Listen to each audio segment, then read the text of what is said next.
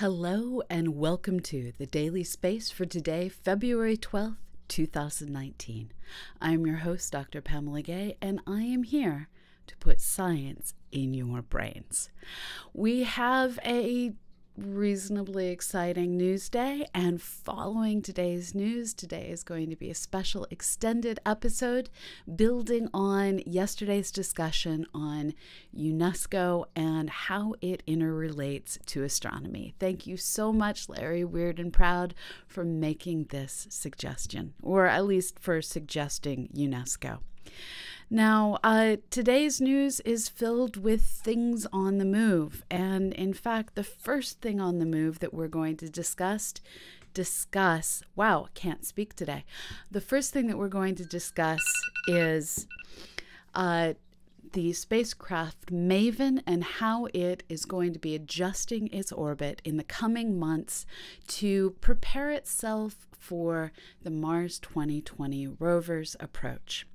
The spacecraft that we put into orbit around Mars serve a whole variety of different purposes. Their primary mission, of course, is to accomplish science.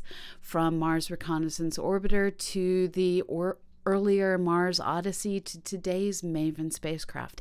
Each of these different vehicles has the capacity to communicate with rovers on the surface and then relay those signals back to Earth and vice versa, to accept commands relayed from Earth and then send those down to the spacecraft.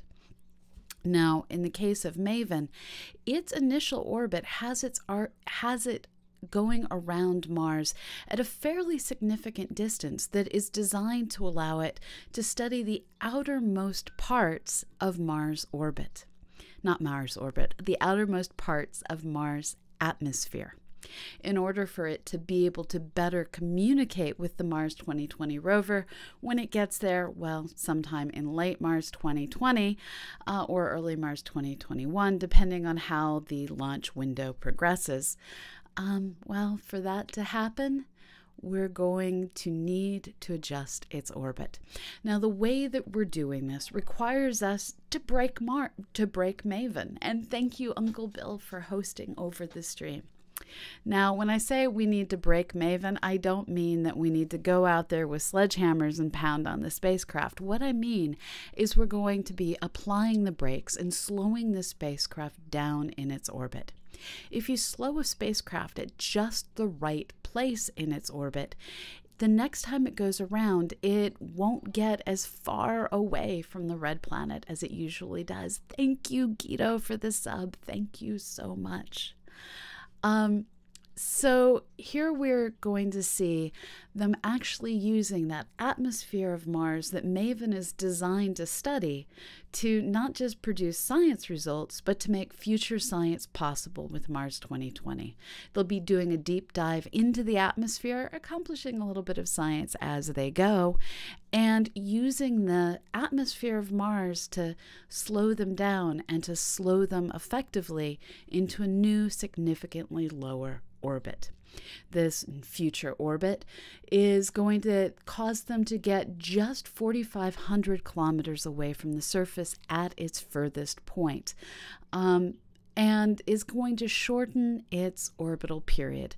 This means it'll be overhead for the rover more often, and the signal strength can be a little bit weaker even when it's furthest away, and it'll still be able to hear the little rover on the surface. Assuming all goes well, Never count your spacecraft before they've returned first signal.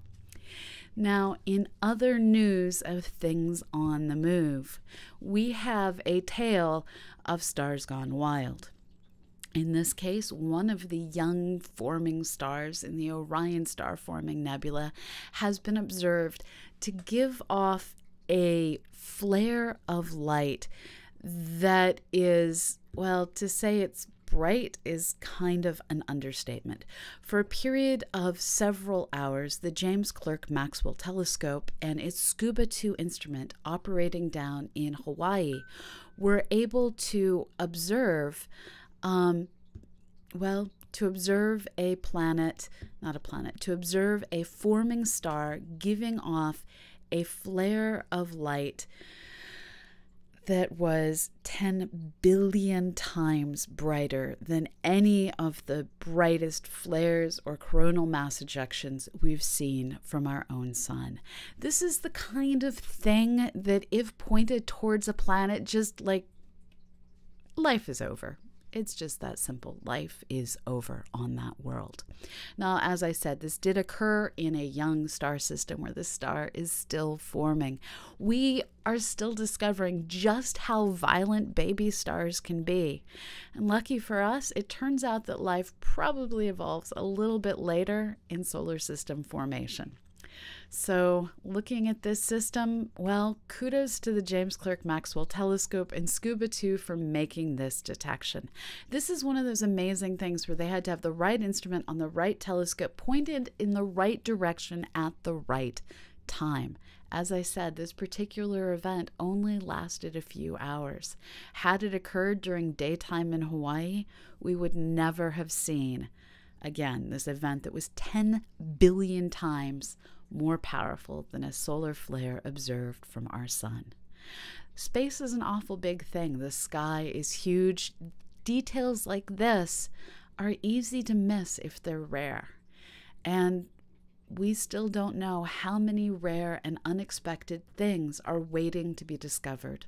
And this is why we so look forward to the completion of instruments and telescopes like the upcoming Large Synoptic Survey Telescope.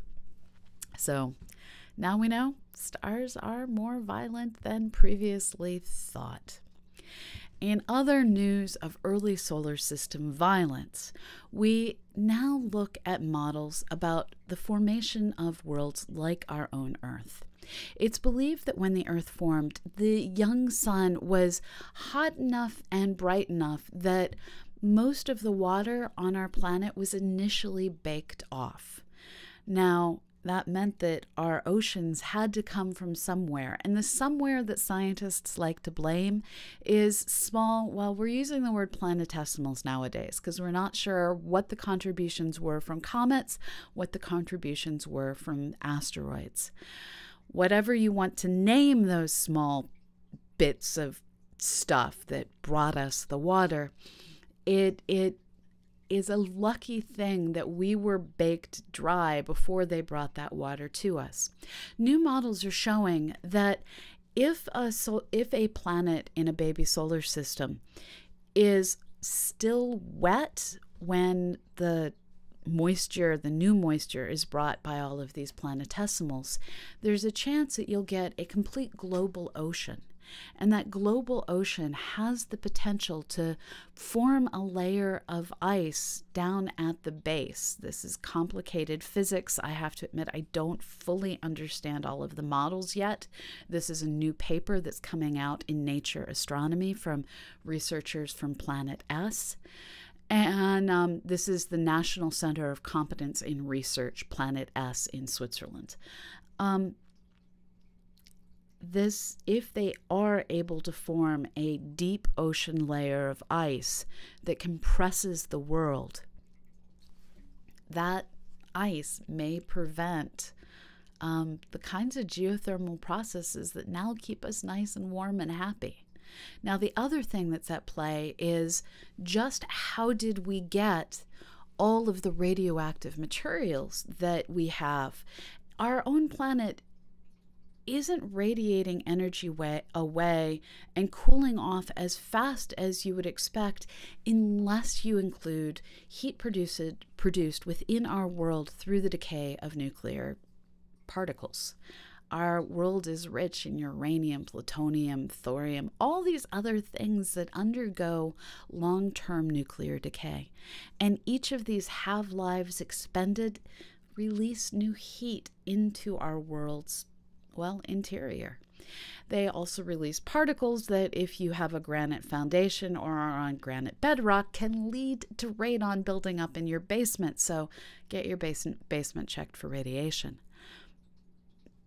Whether or not you have radon, our world has these radioactive processes taking place.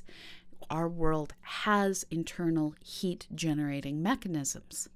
And this means our world is warm on the inside. The new models that are coming out of Switzerland, in looking at Well, just how do you get a wet world like Earth? They take into consideration both the existence of the radiative elements, the amount that may have come to us on these planetesimals that brought the water, and they take into consideration how our planet may have been baked dry, not just by the early sun, but also through radioactive decay early in our planet's history. By combining all of these different details, they come to two conclusions. One, our planet was probably baked dry by the early sun, working in concert with aluminum 26 isotopes that underwent nuclear decay. By baking our planet dry early on, planetesimals were able to bring us further water and other minerals and stuff and things that re-watered our world, allowing us to have the geothermal processes we have today, as well as the oceans we have today. When these things all happen together, it leads us to understand that one of the keys to life may be baking a world really dry with radiation and young stars prior to terraforming it, well, with incoming planetesimals. That's what those planetesimals really did. By bringing us water, they terraformed our world. So thank you, rocks, for everything you did when you fell out of the sky. Now, that pretty much concludes today's science. I'm going to answer questions for a little while, and then I had promised you yesterday that I'd do a deep dive into UNESCO. And so I'm going to do that. Now, while you're typing those questions in, I'm going to remind you, please, please, please, at CosmoQuest X, and make it easier for me to find your questions. While you're typing those in, I'm also going to remind you that the Daily Space is a creation of CosmoQuest. We are produced by the Planetary Science Institute, working in collaboration with Youngstown State University.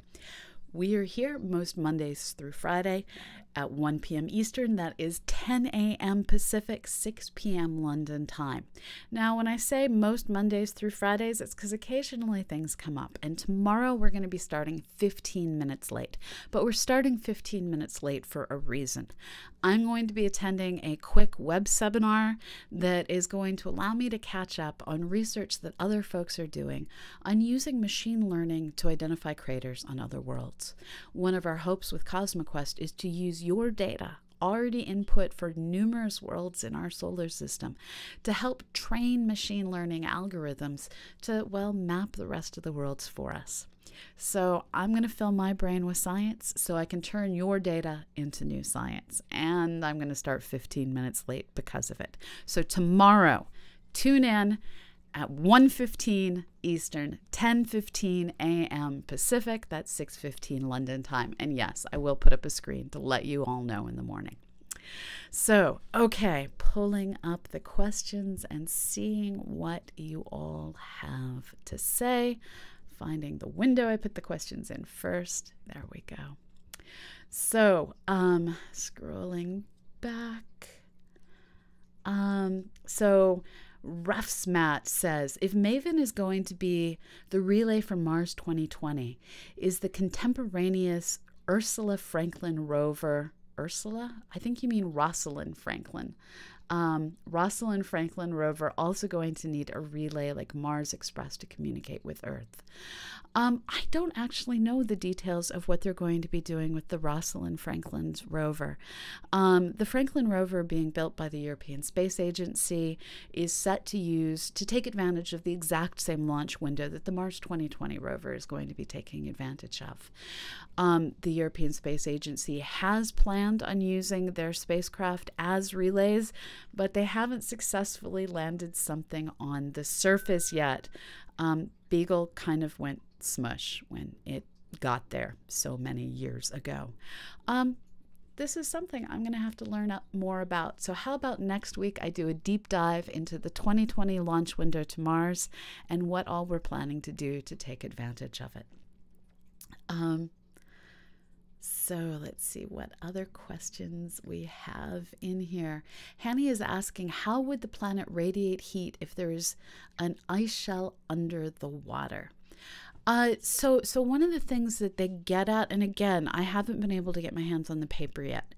One of the things that they get at is you won't have the same radioactive processes necessarily if you have a smaller core, if you're coated in all of this much water. And so it's a feedback mechanism.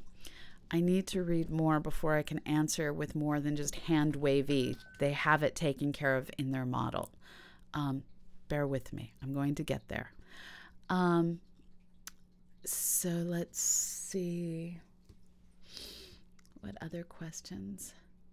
So Hanny also goes on to ask, how much water is in an asteroid? Was there more water in them in the past? So one of the words that I used was planetesimals, and this is because these small objects in our solar system come in a variety of different formats. You have mostly icy bodies that are made of volatiles, water ice, carbon dioxide ice, other ices. These often are visited to us in the form of comets. We're still learning what else out in the Kuiper Belt. These are primarily not rock. We also have asteroids, which exist in our nearby solar system, that tend to be mostly rock, we think. But then we look at things like, well, Ceres, and we realize, oh, expletive, these things might have subsurface oceans. And then, of course, there's the things like Bennu and Ryugu that we're visiting with the Hayabusa and OSIRIS-REx spacecraft. These appear to be solid rocks and metals. So it all depends on which planetesimal you look at. The proportion of rock to ice appears to go from completely ice to completely rock, with everything in between being a possibility. And we just don't know what the average is as a function of the size of the asteroid or comet or whatever you want to call the thing. The universe is full of diverse and amazing objects. So Space Cowboy 75 says, does that mean that the Earth's core is much smaller than they thought? The early Earth's core might have been. So here's the thing. Our planet's a weirdo. Our planet underwent a massive collision early in its history. A smaller version of Earth and a roughly Mars-sized object named Theia, because why not name it, collided 3.5-ish billion years ago. And the result of this collision was an extremely dense planet, the Earth that we live on, as well as a lower density moon that was made of splashed lower density materials from the collision. So when you take two planetesimals, smush them together, and you keep the high density stuff on one world, Earth, and the lower density stuff on another object, the moon, you end up with a weird situation. So had we been more normal, had we not undergone this collision, we would have had a smaller core. We would have had lower density materials, a much more massive crust. Who knows what other differences may have been out there. We're still figuring these things out. But yes, there would have been a smaller core in the past. Let's see. So Archie Haddock is asking regarding 2014 MU69. And the reason I'm using that name instead of Ultimate Thule is it was realized that that was a name that is often used by neo-Nazis and other pro-Aryan nation individuals in their literature. And rather than inadvertently cause emotional harm while trying to celebrate science, I'm just going to use its official designation rather than its nickname. The official designation is 2014 MU69. So what is it and what is up with the shape? Well, what it is a Kuiper Belt object that may be untouched by collisional processes. What this means is a bunch of space debris left over during the formation of planets early in our solar system, slowly and gradually over time, spiraled together to form two essentially pancakes in the plane of our galaxy. So you can imagine this as an eddy not galaxy, in the plane of our solar system. So you can imagine this as two small eddies in the early solar system. And these eddies formed into two disks, and these disks smushed into each other. And that smushed together disk is 2014 MU69. And it is quite possible that since its formation, this two splatted together pancake pair just hasn't interacted with anything else, and thus we're looking at just leftover remains of, well, how our solar system was built. So Henny goes on to ask, does this data mean that Venus was once as wet as Earth? Well, this data doesn't tell us that, but prior data, prior studies that we've done of Venus does lead us to believe that Venus once was as wet as Earth. However, due to its massive temperature, all of that water would have evaporated into water vapor. And that underwent additional chemical processes, leading to us having a world that has all the constituents of water, but put together into other things that include stuff like sulfuric acid, hydrochloric acid, carbon monoxide, carbon dioxide. All the elements are there, just rearranged into more deadly molecules. So the Raven Lillian is asking, is Mars still eating spacecraft at the same rate, or are we getting better at sending things there? We are indeed getting better at sending things there. Now, to be fair, not a lot of nations have tried to land on the red planet recently. We have had an Indian spacecraft fly there. We did have our own Curiosity, Mars Insight. But landings, there haven't been that many attempts, so I'm not sure how to discuss long-term trends when we're not trying as often as we used to. Yes, what Binary Ablaze is saying about the official name won't be Ultima Thule for 2014 MU69 is entirely correct, so might as well just wait for the IAU to give us an official designation. So let's see.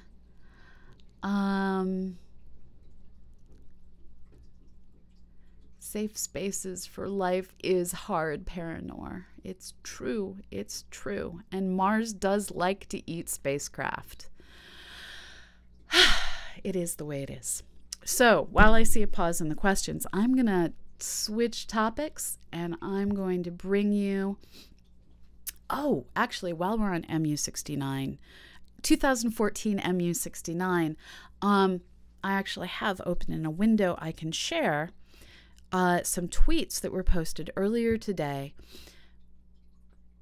That did not go as planned. Hold on. I clicked the wrong button and the window moved instead of sharing. Let's try this again.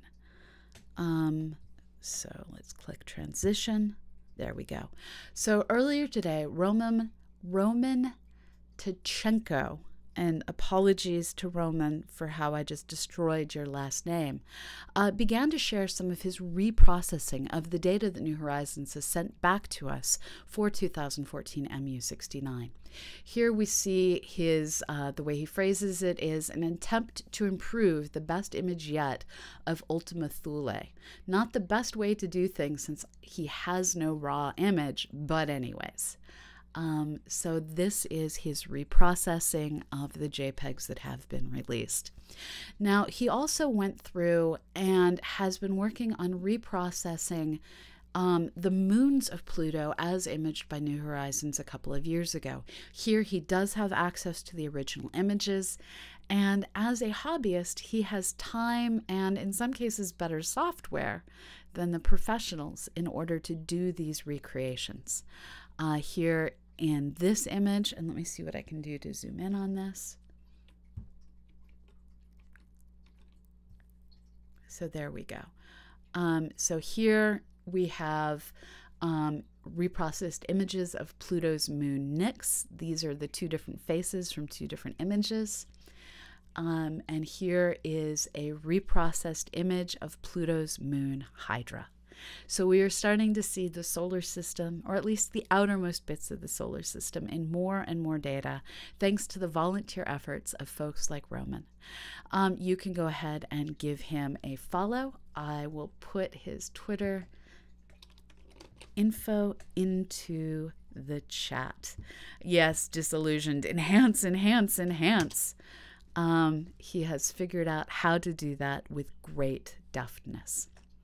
Now, what I was here to talk about is actually how we are studying the history of astronomy on our world and protecting the future of astronomy as well. UNESCO is a government body that allows us to protect various things across the earth for future generations.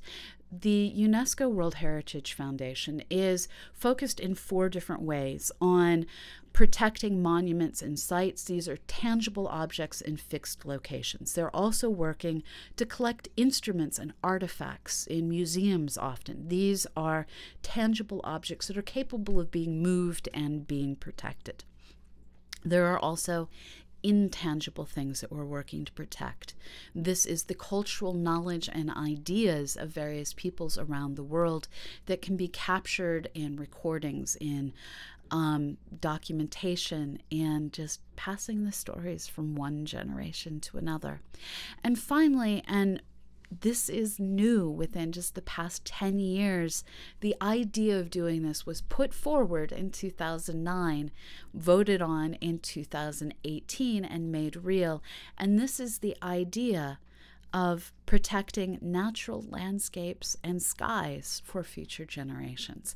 Or rather than being passed in 2018, I should say, we've been having the locations authorized under the guidelines put forward in 2009, named in 2018. So here we have astronomical sites that are being protected, artifacts that are being protected, stories that are being protected, as well as dark sky reservations. Now, it is possible for you to go out and explore information on all of these things that we're working on protecting through the portal to Heritage in Astronomy. And I will also share this content with you. Now, all of this work is being done by the United Nations, working in collaborations with the International Astronomical Union. Here you can see that this is the portal to the Astronomy and World Heritage Initiative coming out of UNESCO that is working with the Working Group on Astronomy and World Heritage. This is part of Commission C out of the International Astronomical Union. And for full disclosure, I'm an officer on the steering committee for Commission C. I am not part of this particular working group. Now, what they've been working on doing is defining what is World Heritage within the context of astronomical heritage. What are the kinds of places that need protecting? Are they strictly the elder statesmen of the community, places like, well, Stonehenge, which is globally recognized? Or do they also include more modern places, such as Greenwich Observatory? How do we do case studies to help define what are the places that perhaps should be protected? So here we have different case studies. One of the most interesting places to me is the Jantar Mantar at Juniper, India. This is a proposed World Heritage Site that is an amazing landscape of astronomical instruments that were put together by a ruler of India and can still be explored today. This is the heritage that we have and don't always talk about, and that we need to protect against the encroachments of development and war. Now, I'm not worried about war in India, but you have to worry about development everywhere. Now, with all of these different efforts, this is largely done through combinations of national funds and through the massive volunteer efforts of astronomers, archaeologists, politicians, all around the world to put together these various case studies that help to define, well, is this a World Heritage Site? What cultural significance does it have? This can all be downloaded. This is all put here, free for the public consumption. Now, when we look at what all is going on, Larry yesterday put out the idea of, can projects like CosmoQuest go to UNESCO to seek funding? Well, the truth is that it takes money for us to protect World Heritage Sites. And the United Nations isn't exactly an organization that is running with cash. Rather, it's UNESCO that's asking for your help in protecting to save our world for future generations. Among the dark heritage sites, these are the kinds of places like there is St. John's outside of Christchurch. There is a dark sky preserve in Portugal near the Spanish border. There are, well, new heritage sites being defined around the world for all these different purposes. We don't often think of the dark skies as being the kind of thing that needs to be protected, but it turns out that dark skies are a limited resource. As human beings spread more and more across our planet, they're taking electricity with them. They're lighting up the night sky. And this light, these photons, compete with the photons of the most distant stars and galaxies of our universe. If your neighborhood gas station glows too brightly, we'll never understand star formation. So, in creating these dark sky preserves, we're making sure there is a place in our world that we can continue to do science. And more than that, because we can always launch spacecraft that have telescopes on board. More than that, we're creating places where you can take your children or somebody else's children. I'm a fan of borrowing kids now and then with permission. You can take children and show them the night sky and help them understand where the word Milky Way comes from. A kid raised in a city may only see a dozen stars on any given night if they're lucky. To take them someplace where the stars are so numerous that it is beyond the human capacity to count, that is something that every human should have the opportunity to do. And thanks to UNESCO, hopefully every human for future generations to come will have that ability. So this is what UNESCO is up to as we work to protect the monuments, the artifacts, the culture, and the skies that all together tell the story of how we have studied astronomy and how we will continue to study astronomy into the future. And that was our deep dive for today.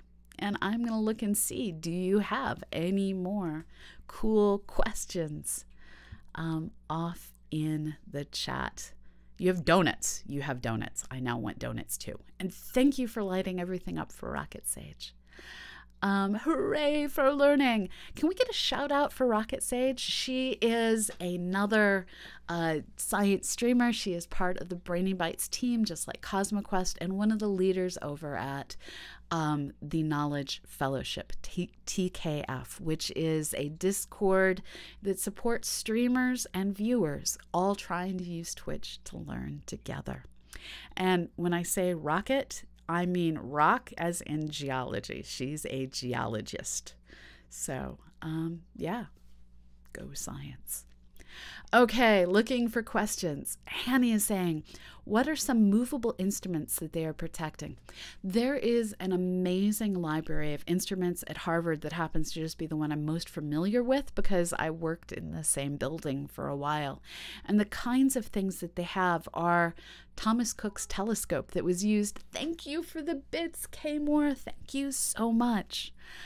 So the kinds of things that they have are things like Thomas Cook's telescope that was used to study the first Venus transit that was observed scientifically. They have the instruments used by Eddington when he observationally studied relativity, proving that Einstein's theories had observational data to back them up.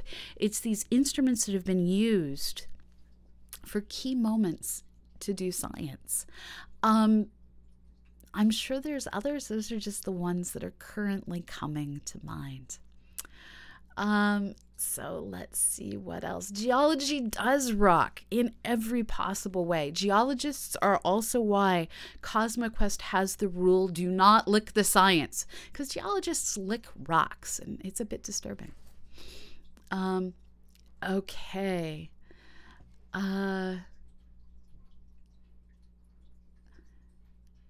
And that is true, the Gem Doctor. That is true.